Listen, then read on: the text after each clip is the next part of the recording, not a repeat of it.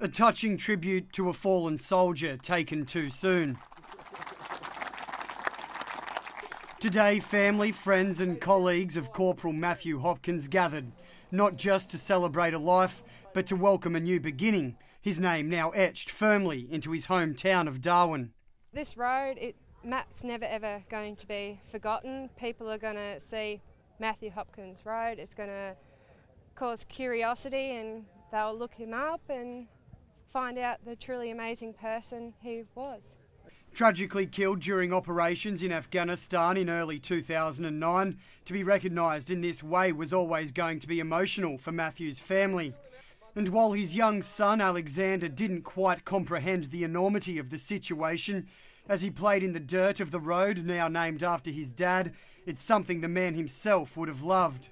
This is just a truly fantastic day. I'm sure Matt's high up, all chuffed and everything about it. And to share this moment with close Army family and friends, it's a truly special day for us.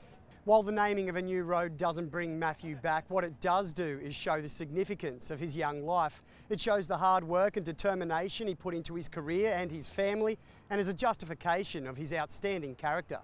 He was a good leader and a good mate.